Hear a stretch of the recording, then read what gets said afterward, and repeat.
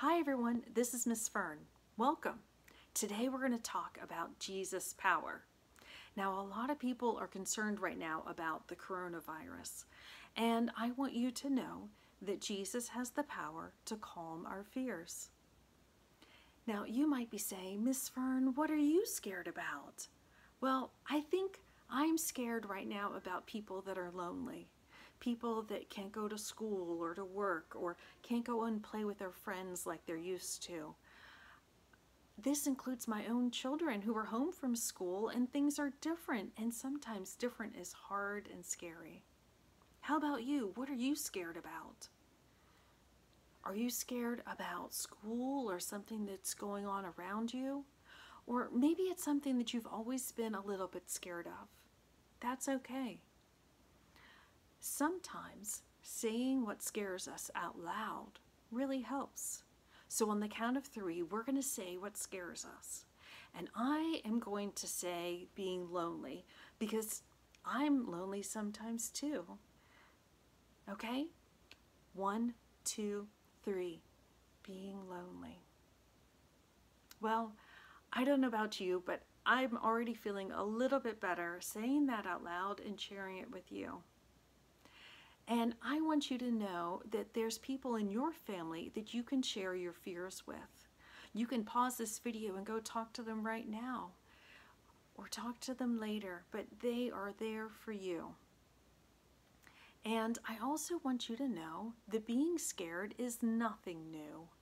There are stories in the Bible of people that were scared and how Jesus helped them. One of my favorites I call Jesus in the Boat. And it's from the book of Mark, chapter 4, verses 35 to 41. And we're going to say it together. We're going to tell it together. So one day, Jesus and his friends were on a boat. You can do this too. Do you have a boat? And they're in the boat and they're on the water and it's very calm and everything's fine. And Jesus decides he's going to lay down and take a nap.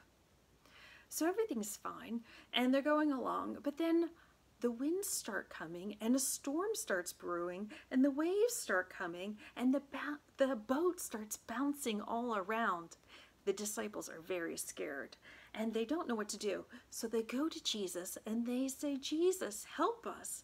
And Jesus wakes up, and he says to the storm, be still. And the winds die down and the waves calm, and soon everything is at peace again. Okay, some questions. Number 1, what happened to the boat? Do you remember? First it was calm, then it got bumped around by the storm, and then the storm passed and it was calm again. Number 2, how is this like our own fears?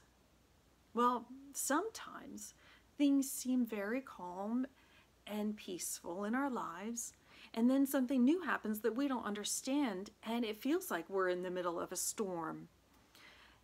But then the storm does pass, and we are calm again. Question number 3, why did the storm pass? Well, the disciples woke Jesus up and asked for his help. And you know, I think that even as soon as the disciples asked Jesus for help, even before the storm stopped, when they just asked for Jesus's help, that they started to feel a little less afraid. And they knew things were going to be okay.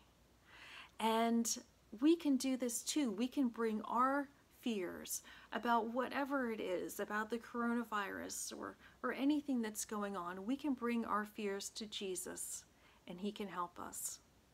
And you know, there's people that love you and help you and take care of you in your lives right now. And I want you to think about someone that helps take care of you.